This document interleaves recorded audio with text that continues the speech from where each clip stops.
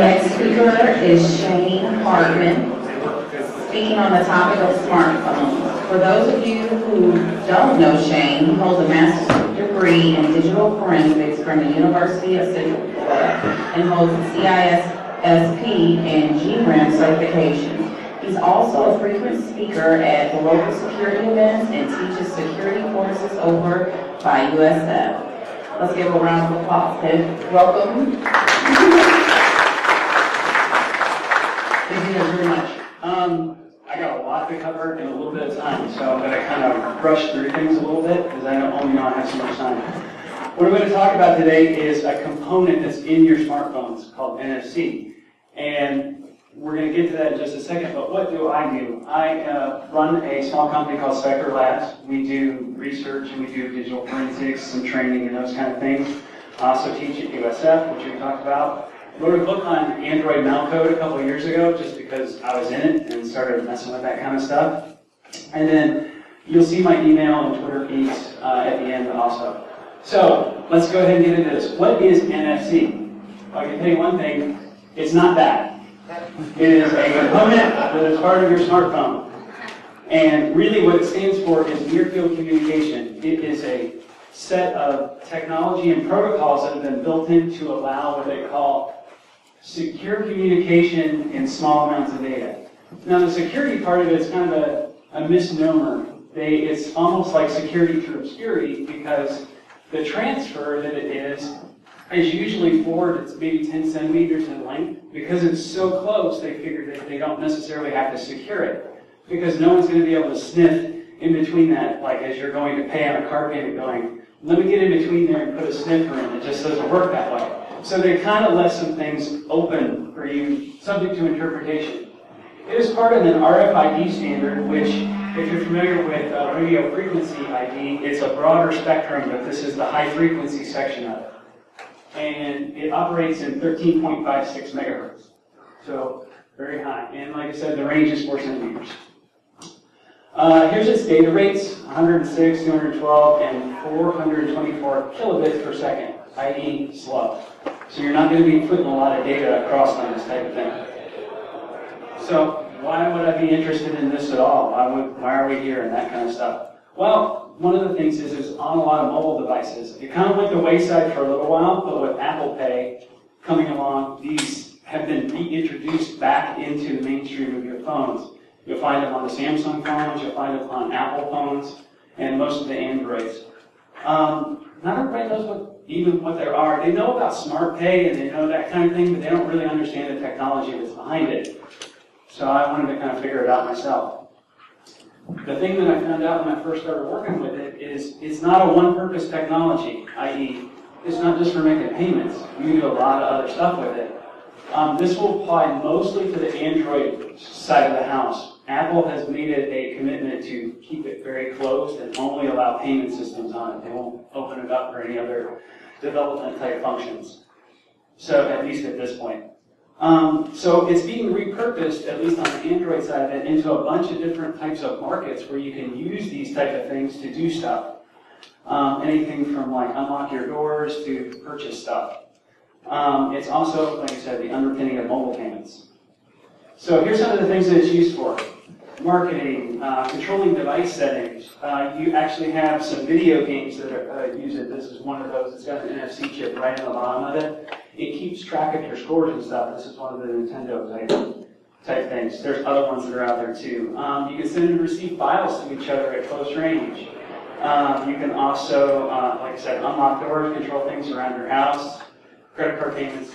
It keeps going on and on. And Europe and South America and Japan, for that matter, really have embraced it. So there's a lot more of it there. If you do ever travel overseas, you'll see a lot more of this type of technology in place in tokening and stuff like that, which I'll talk about here in just a minute. But here's some of the few places that you are going to see it. Some of them you'll see here. Some of them, like I said, you'll see overseas.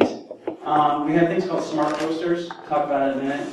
You also have this one there that looks like a little kind of armband.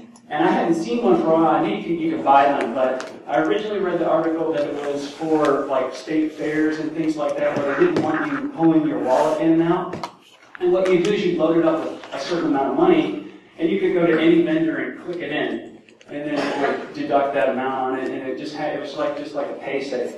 Then I found out our lovely Walt Disney World right over here in Orlando has something called smart bands. These smart bands are NFC chips. So what they do is they link to your account, and then you can charge anything you want to your room or whatever you have it sunk up to. So it is here. So just think that this is not some technology that's foreign. They're using it in all kinds of stuff. The other stuff, the NFC ring, which is kind of cool. It's a way you can control your phone or devices. There's just a chip embedded in the ring. There's also some people that have been getting into what's called biohacking, where they're actually putting the NFC chip under their skin, and then they can control door locks and things like that they want to do via the same type of technology. So, as far as your phone goes, when is it active? It's usually active when your phone is not asleep and it's unlocked. It used to be a little bit different with the Android phones. If they were on but locked, they could still be accessed, but that's not true anymore. Once Ice Cream Sandwich came out, they went ahead and took that functionality away and made it so that you had to log in. You could wake it up occasionally if you knew the targets, if you text them, because they would come up with that automated message saying you received the text. But again, they went ahead and fixed that vulnerability as well. So what they're doing is they're slowly fixing these little bugs that they fixed along the way as we discover them, what you can and can't do with them. Now, like I said, NFC works in about 3 different modes. It's got a reader-writer mode. It's got a peer-to-peer to allow transfer of data between the two of them. And it's got something called host card emulation mode, which is what you're mostly familiar with the Pay series. So let's kind of break down each one of these, and let's go see where the evil is. So, NFC reader-writer mode. This is going to be where it's called passive mode. It's where it deals with the tags, the things like what I just showed you here. The way they work is it's an inductive type of technology where it uses the power of the phone to charge it. So this chip in here has no power, it has no nothing, it's almost indestructible. I actually took one of these things and ran it through like a fireplace, and it still worked as long as the inductor was still intact. The chip stayed working. You can see another example of the keychain version of it there. But when it gets close enough, what happens is the power from the phone will charge that inductor, and then it will immediately start transferring it. The interesting thing about that is because it's just an inductor, it has no logic or anything, it will start transmitting as soon as it gets enough juice. Now there's several different types of tags that are out there. There are type 1, there's actually through type 5, and the different types of tags mostly store different amounts of data. There's a couple different specifications. This one that I have here is a Topaz, which is a type 1 card. There's also a MyFair and MyFair Classic.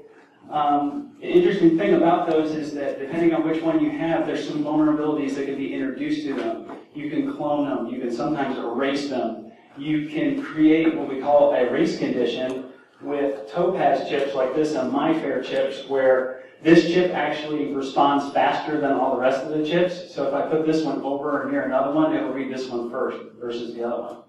So, and that one still works today. So how does the communication itself actually work?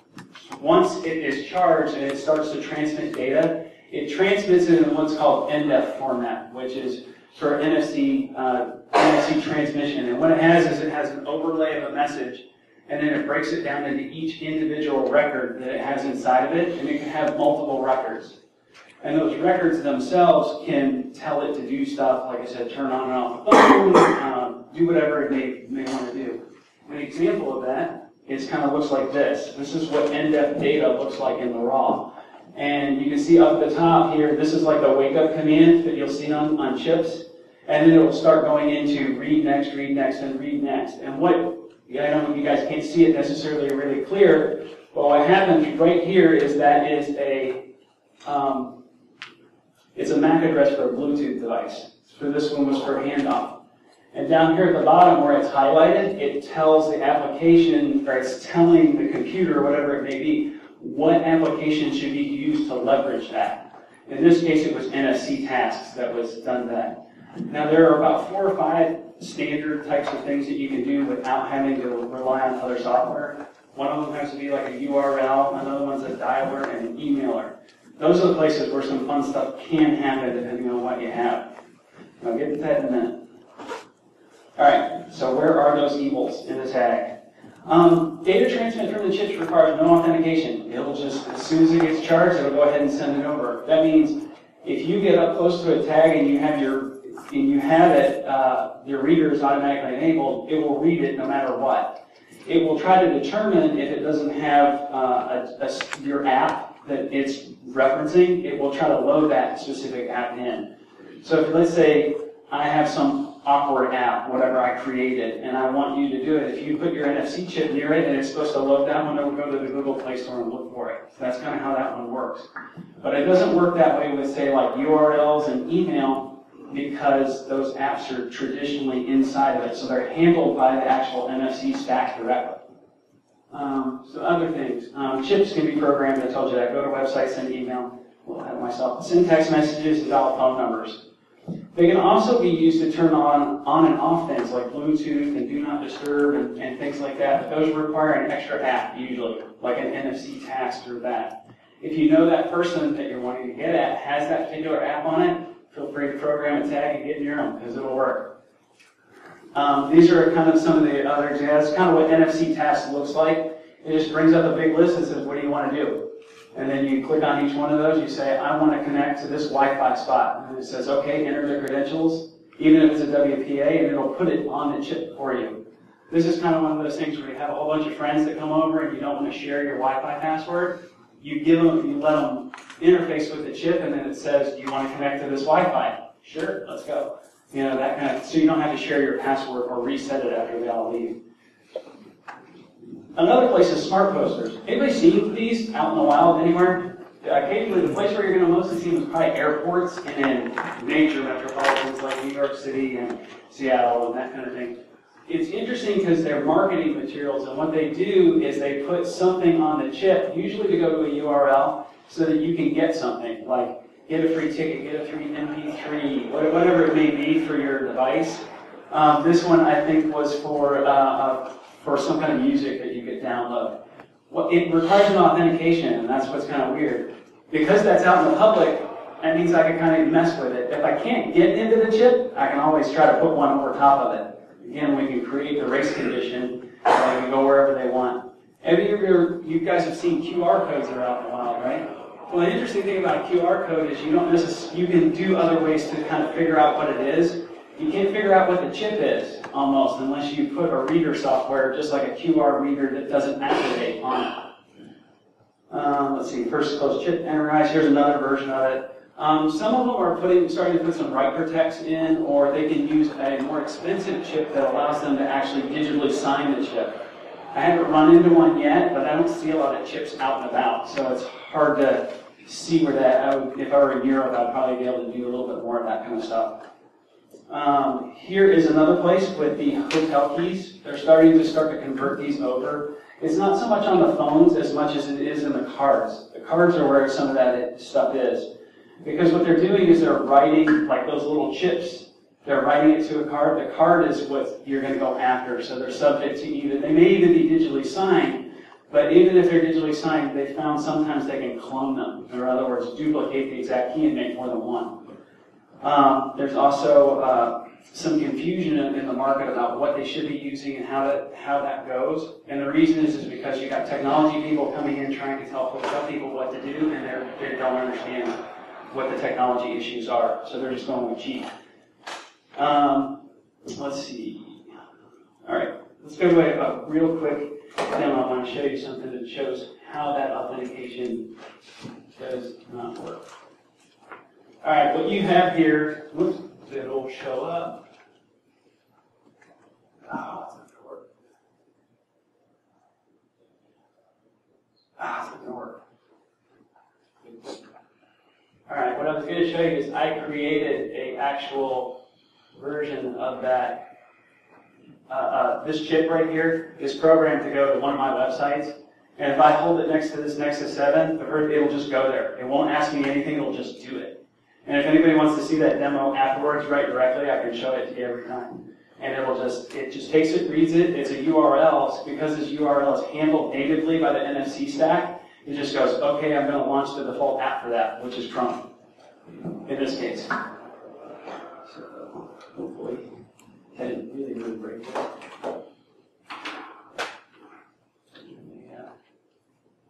Okay, so we're all right. NFC peer-to-peer communication. Peer-to-peer communication comes in two forms. It's one where we, like I just described, where you're handing off some data to somebody to do something, like the connect to Wi-Fi. There's also another one that's commonly used for to connect to Bluetooth, where you have like one of those remote speakers that's got Bluetooth enabled on it. They're getting the MAC address off of a remote Bluetooth speaker. If you don't have a little piece of paperwork, it's pain. So what they've done is they put some NFC chips in some of those. You can find them if you look hard enough for them. If you don't have that, you can program a chip to do the exact same thing. So what it'll do is you'll hold it next to your phone. It'll say, hey, do you want to connect to this Bluetooth device? You say yes, and the next thing you know, whatever music that you want to play is playing. It can be used to do other types of communication like that, where you're handing it off to something else where you want to exchange some data. There's another type which is negotiated transfer. Now, have you guys seen where you can take two phones and put them together and kind of tap them? That's that. That's that type of communication. And what happens there is NFC is only a go-to, and what it does is it first communicates to that, then it renegotiates over another protocol, usually Bluetooth, to do that file type of transfer. So that's how those kind of things work. Let's see here. So where's the evil in these? Negotiated hand is cool, but it's not very mainstream. You don't see a lot of it anywhere. I mean, you can find, like I said, you can find an NFC-related speaker, and you can find those kind of things, but it's not really out there being used as far as in marketplaces where you can really take advantage of it. There are some things that you can do with it where you can disrupt communication and you can get some man-in-the-middle type things where you can say, like, have somebody connect to your device and then have you be the router as a man-in-the-middle type of thing. It's doable, but it's a little more difficult to pull off. Now we get to like the card emulation type of stuff. This is probably where everybody really wants to know what's going on. Okay, card emulation is a way that you can turn your phone into a card. And it doesn't have to be for payment. It can be for other types of stuff. Tokening systems, subways, in addition to card payments. And they're all kept in a sleeve or something like a wallet, like Google Wallet or Apple Pay or Apple Wallet and those type of things. The reason why it's come along is because it's quick and it's easy. You just tap and you go. Nothing really extraordinary about that. The thing about it is again, it's really popular in Europe, South America, and in Asia. And it kept getting me curious, why is the case of that? And it took a little bit of digging, but I finally figured out at least what another analyst believes the reason is. And when you get over to Europe, there's not as many banks. There's several large banks. And those large banks also control the credit cards that are issued. So they're actually pushing the technology down on you, and that's how it's coming to pass. Versus here, where you can go to your local bank, you can go to a national bank, you can do whatever, and because of that decentralization, the technology push for it isn't as strong here. But it's still here. Apple is kind of trying to make their mark with that, and we'll see if Android Pay can ever get itself off the ground. So another thing that is actually coming along that's moving us towards that is as of October 15th, or October 1st, 2015, legislation in the U.S. passed a thing that on the mag strip readers, that their liability is now shifting from the credit card company to the vendors. So the vendors are like, what am I going to do about that? Well, you can buy this fancy new device that does chip and pin. Oh, by the way, we're going to include NFC with it because that's just the latest thing. It's just in it. So they're getting tap and pay just as part of that process. And you'll see more and more vendors coming along just because they have to upgrade. The one place where they're still allowed to get away with the older stuff and not seek liability is with gas stations. And this, I think, for another year, 2018, I think, is when they have to convert. So you will not find chip and pin or the tap and pay at gas stations, not yet anyway. Wawa has them? I haven't, did they just put them in? Yeah, Kangaroo as well. Alright, I don't go to that one, sorry. Alright, but they're starting to get it, so that's the thing is, they're trying to beat the legislation, because I think it's 2018, they have to have it, so they're ahead of everybody else. So who offers the NFC payment type systems? Apple Pay, we've got Android Pay. We talked about Google Wallet. Are you anybody familiar with Google Wallet that becomes Android Pay, that became Google Wallet again, that it's all over the place? It's just been an amalgam of things, and they haven't been able to get it quite off the ground, so I'm not sure how much I still trust it yet, but I think they're getting close. The other thing is Samsung's gotten in the mix of this, and as well as banks. They're starting to offer their own payment cards to do this. Well, this amalgam of stuff means that now NFC vendors or payment, they all have to figure out how to make all this stuff work. And that can create some really interesting things, especially with the tokening systems, which are, like I said, more prevalent in Europe, but things like bus fares, sky lifts, bike rentals, all those type of things, they're starting to give you the ability to do like those frequent user cards. So they're putting NFC in there so they can keep track of your account, and so you can reload it and unload it and do all those kind of things. So when are NFC payments active? They're a little bit different. They're not always active when the phone is on. They're only active when you open up the actual app and say, I'm ready to pay. This energizes the actual chip to allow for the transfer of payment. There's two different versions that actually works, which I'll explain here in a minute. You have to be close but not touching. So you can just be, if you guys are familiar with it, 4 to 10 centimeters is as close as you need to get.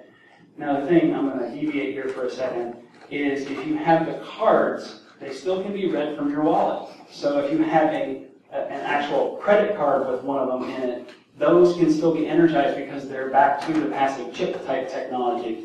They're a little bit more advanced than that, but still they can be read. And because they can be read, there's been ways to get data off of them. And if you want to protect yourself, you can get, have you seen this commercial with the card lock thing? It's not realistic the way they show it, but it does work. I wanted to test one, so I was just like, okay, I gotta see if that actually does do work. What it does is there's like foil on the inside of this, and metal disrupts NFC communication. It won't allow the chips to actually energize correctly, so you can't get it. They also have NFC actual protective wallets, which have an aluminum foil on the outside type of thing, do the exact same thing. But that being said, what happens is when you get near a card, it's energized, and when it's energized, it passes the first level of tokenization over, which, from what I've read, I haven't been able to test it because I don't have an actual card, is that token is good for 24 hours. So if you have a cloner, and you catch hold of that, you can go and actually do a payment with it. I've seen a couple articles and I've seen a couple of videos where they actually were able to perform that in Australia. But again, I don't have a card to be able to actually test that to see if it's valid.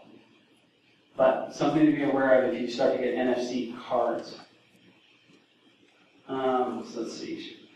So how does the actual NFC payment system work? Right now it's mitigated to $25 or less in the US with no authentication. So you tap and pay and go on your way. And I've actually used that before. I have it on my iPhone. So you can just tap it and go, just buy your latte, buy whatever it is, as long as it's less than 25 bucks. If you go larger amounts, it's going to ask you to do the fingerprint authentication. So transactions initiated from the terminal will receive the credit card, and then it goes and starts to process it. And you've already sent the card over, it collects the data, and then it begins to transact just like a normal card payment type system would. That one little finite piece is just how to get the tokenization part in there, which is the interesting part. The rest of it after that is similar.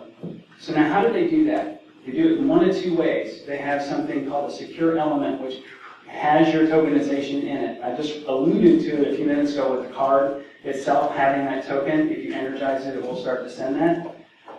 In these older Nexus 7s, they have an actual separate chip. It's called a secure enclave. That's what the SE stands for. And it would store the tokenization. You can't get to it via API, although I found the other day on GitHub somebody has managed to figure out how to get into it, at least so you could store your own private data as far as your apps, but not so that you could access others. After that was the thing that got the original Google Wallet in trouble. They figured out how to actually not get into it, but how to snipe that. And that broke their encryption and all that kind of stuff. So they've re-orchestrated it since then, and they put it as a cloud-based version. So when these things work, what they do is they carry the identification, authentication, it holds the tokens, it holds all those type of things, and it looks something like this, where you go to initiate a payment, the NFC controller hands it off to the secure element, the secure element returns back with a token and sends it to the credit card processing piece, and that's basically how it works in a nutshell. So this has worked in Google Wallet, the earlier versions, and from what I understand, this is how Apple Pay actually works as well. There is a secure chip in there. One of the things that was also interesting about having it in this mechanism was you didn't have to have an internet connection in order for it to be able to work. Like these tablets that I have down here, they're Wi-Fi only. They're not, I don't have an actual cellular card. So I would be able to do payments with it without having to have any kind of internet connection.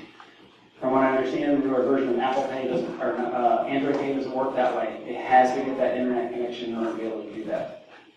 I just talked about the run in two modes. Let's see here. The other part that they ran into is the chip itself and the manufacturers and all these, because you have all these people programming stuff together. It could be a little finicky, and because it was finicky, they went ahead and moved it to the cloud, because Apple didn't have that issue because they control everything, right?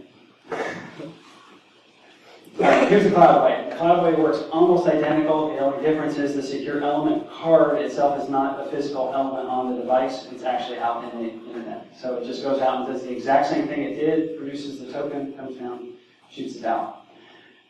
So where's evil with that? Well, there's a couple of things. You could talk about the sniffing cards, which I just hit up a minute ago. If you're issued a card, it can be somewhat sniffed. You can get minor amounts of data on it depending on who the card manufacturer is.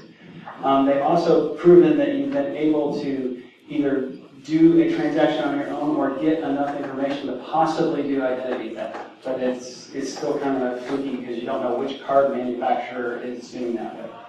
We talked about cloning. And then you have some things about implementation problems and how the transactioning works in the tokenization, which I'll discuss here in just a second.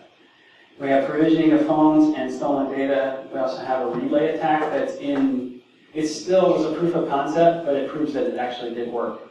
And jailbroken, I think I can explain that one pretty quick. Trojan apps. So let's go into our first app that we're going to talk about. This one is a sniffing cards app. It's called eCard Grabber. It's rather old, can't find it on the market. It was back in June 2012. Obviously, you can tell by some of the names of the card manufacturers that it was over in Europe. And what it allowed them to do was it allowed them to come up with a sniffer, go up next to your purse or to your backside, and you grab information off that card, and you were able to actually, in his case, he was able to do MasterCard, the Gelt card, and one more. I thought that was a Visa card. But anyways, he was able to actually do transactions with two of those just by swiping by them. So pretty interesting stuff there. Here is an example. This is another card. This is a tokenization card. And what this is this actually took place in about, I think 2013. He's in a subway and he's just purchased a card in New Jersey and it's put 7 trips on it. So what he did was he cloned it first and then he started using it and he goes, okay, I'm going to go through and it's just a proof of concept test. He's running out. It only takes a second. Okay, he's got 1 trip left, right? All right, he's done. He brings his phone back up that he has. Instead of cloning it, he's now writing back to that same card. And lo and behold, he's got, 8 trips left. He's now put all that data back on that card, and the card doesn't know any different because the card's essentially done. And the way the terminal system was working at that point, I don't know if they fixed it since then, they didn't do any checks on whether or not the cards were expired or valid or any of that type of stuff. So those are some of the things that you can do as far as that. And you need something, you can use your phone to clone some of them. There is some software out there in the Play Store that will allow you to read cards and duplicate them. There's also this thing, it's called a chameleon. I don't know, some people who are over in Europe would be a little more familiar with it. This was a Kickstarter project about a year ago. It took me about 8 months to get it when we finally came out with it. What's cool about this thing is it's a cloner, and the idea is not so that you can hack stuff. The idea was to make the guy's life easier.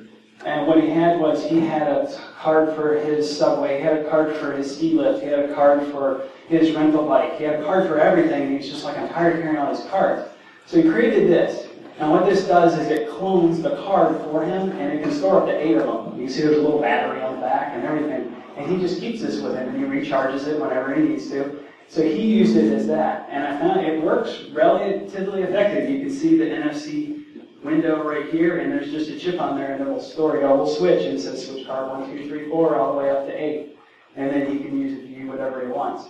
So it's a pretty nifty little tool. I've just started playing with it. I just got it about a month ago. So let's see what else. Implementation problems. In 2014, there was a flaw that allowed for payment transfers when you transferred from one type of money system to another, i.e. US dollars to pounds, pounds to Deutsche marks, whatever. They found the flaw would allow on the system when you're doing the transfer to do up to that amount. That's kind of the big amount, and without any authentication.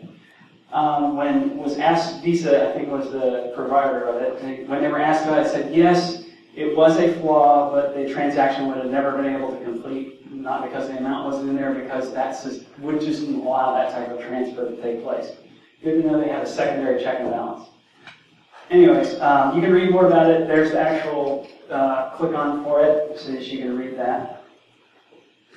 Let's see, provisioning. This one's probably one of the more scary ones. In September 2015, the FBI released a report that said provisioning of cards is becoming a new mechanism by which to make mobile payments type of stuff. So what's that mean? If you ever provisioned a card onto one of your devices, you only need to know a little bit of data about yourself. So if I've got that kind of information, your personal identifiable identification, I can get a card provisioned onto my phone. The other thing that was interesting about this is, and it's even in the brief there, that Visa, MasterCard, those, whatever you provision, even though they're not necessarily smart cards, they cannot keep track of the card anymore once it's that point, because it's now been a tokenized card. They don't know how many are out there. So if I take one card and I figure out how to provision it, I can make multiple copies of that over and over and over and over and over again, and they're all the same phone. It doesn't, or whatever it is. So they have no way of controlling it at that point. And because they don't have it that way, it doesn't have any ability to undo it. The other thing, which actually I found out recently, which I find to be a vulnerability, is if your physical card gets compromised, it does not have any effect on your token. I had my card compromised about 2 months ago, and my provision card still works. It never ever stopped. I didn't have to re-provision it or anything like that. So if you've been subject to any kind of identity theft, you've had your phone stolen, or you've had your identity taken in that way, and they're provisioning cards that way, you can't get the token gone. You're going to have to call them and get them. I don't even know how to undo it at that point once you've had it. But I know that if you have a compromised card, it doesn't affect your token. Let's go into the relay attack. This is from May 2015. And this was a proof of concept, and what these two guys did, Eddie Lee, and it was a play on an NFC proxy that you can still get. I think if you Google around long enough, you can find it. And basically what they did was they took a payment card, they took a phone, actually 2 phones, they proxied them together and took a payment terminal. So they had the first phone read the card, relay it to the second phone, and initiate a payment across the world. One was in New York and the other was in Spain. And it looks kind of like this. So what they were trying to prove there was that even though once you access the secure enclave, whichever it be the cloud or that, if you can get anywhere in between that type of transaction, that you might be able to use it for other means. Let's see, where else? Okay, jailbroken and compromised cards. I can explain that all day long, but everybody knows if you compromise the integrity of your device, you compromise the integrity of everything. So I don't necessarily have to say anything about that. One thing I will note, at least with the Android Pay, if you try to access it and after you jailbroken, or if you try to provision a card after you have messed with your device, it will say that it will actually come back with a message that says, hey, I don't know about this device, and it won't actually let you do it. So I noticed it with my one that has Kali that I replaced on there, so it wouldn't do it. Some other things. Trojan apps.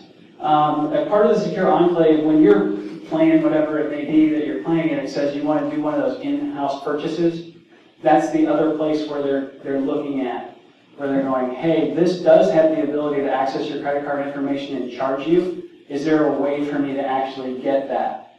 And they're playing with it because you can tell. They want the money part is what it is. There's a story from about a year ago where a lady had actually provisioned her Starbucks card under her device, and it was set to auto update. So when she got down to like $5 or whatever, put another $25 on it, right? And I got to keep my lattes flowing. She was in the account getting ready to do an update, and because she noticed the charge, and she's like, okay, she's doing that, and then it went to 0, and then it went charge again, went to 0, charge again. Somehow they had gotten through the provisioning system, and they were just moving the money out of the credit card account through the Starbucks. So they were using it like to buy more cards or something like that. They never got to the bottom of where the money went. But the fact is that they used an in and out to get that. They didn't attack the card directly. They attacked it through a situation that you set up yourself. So be aware of those when you set up these auto refill type of features, that those type of things might happen. All right. So you feeling depressed yet? You want to turn off all your NFC? All right. There's some ways to protect yourself, honest. I did look at that too. Might as well figure it out while you're out there. Support for NFC is still early, so you don't have to endorse it. You don't have to do it if you don't want to. Most evil is not scalable. Because it's not scalable, it's not going to show up on the front page of any paper anytime soon, unless they compromise like a credit card host company or something like that. Getting you one by one is not going to really do anything. So you're just not going to see it that way because it just doesn't scale. But if you're not ready to join that revolution, there's still some hope. You can turn off NFC on your devices. They do have a switch for it. You can also don't provision your credit cards, which we just talked about, or any of your other cards that are into that. If you do get the ones with the RFID type stuff in them, you can do a couple things. You can get this card sleeve that I just talked about. Or you can, one guy suggested just drill a hole right through the chip, which does work. And he's just like, I'm going to do that, and it works just fine. But what if you want to look at NFC, kind of like what I've done, to try to figure it out? You're going to need a little bit of hardware, you're going to need a little bit of software, and spend some time, and you're going to be in some business. Here's a couple things. I had 2 Android devices that had NFC in them. If you start fishing around to find them, Nexus 7s, Samsung, a lot of them have them, so you can get those ones with. Yeah, I bought another one that was just off Craigslist, so you can find them. You don't have to get one that has a cellular connection. You just route it through your Wi-Fi, and you're in business. You can get something like this ACR 122U, which is that white piece right there. That's just an NFC card reader. You can get it. It's got Windows apps. You can do that. And you can read cards. You can write cards. If you get the right software, you can actually emulate like a card payment type system, so it'll accept them. The one down below is from Adafruit. It's just an NFC reader like this. It works with an Arduino. I already showed you the card sniffer. This one here is the version 3 of that green thing up there called a Proxmark. This is probably the more powerful of all of them. This one's a couple $100, depending on which one you get. That can do all kinds of stuff. You can do bit manipulation, and you can really start to get into the physics of playing with how the transfer of data goes between one or the other, because it can act like a credit card reader at that point. That one I'm still experimenting with because the API in it is like massive, and it's not very user-friendly. For testing software, if you have a device, there's stuff like NFC retag, tag info, NFC tools, tag writer, trigger, one called bank card info, which will try to read your card and see if you can pull any of those off. All these are available in Google Store, or Play Store, so you can go out there and play with them all day long. And they'll read and write tags, and they'll do all kinds of stuff for you. And if you're going to get that far, might as well go out to like WizTag or something like that and go ahead and play with some tags and see what you can do. But I didn't do this all by myself. Here's some similar work that's already been done Includes phishing with posters, how to do some of the hacks, some of the things that have, if you go through these, some of these are a little bit older, but if you go to them, you'll find some of the things that used to exist, like no Bluetooth authentication used to exist, now it does. Things that they fixed along the way. And they're constantly, we're researchers, we're constantly messing with stuff to try to see what we can break or make next.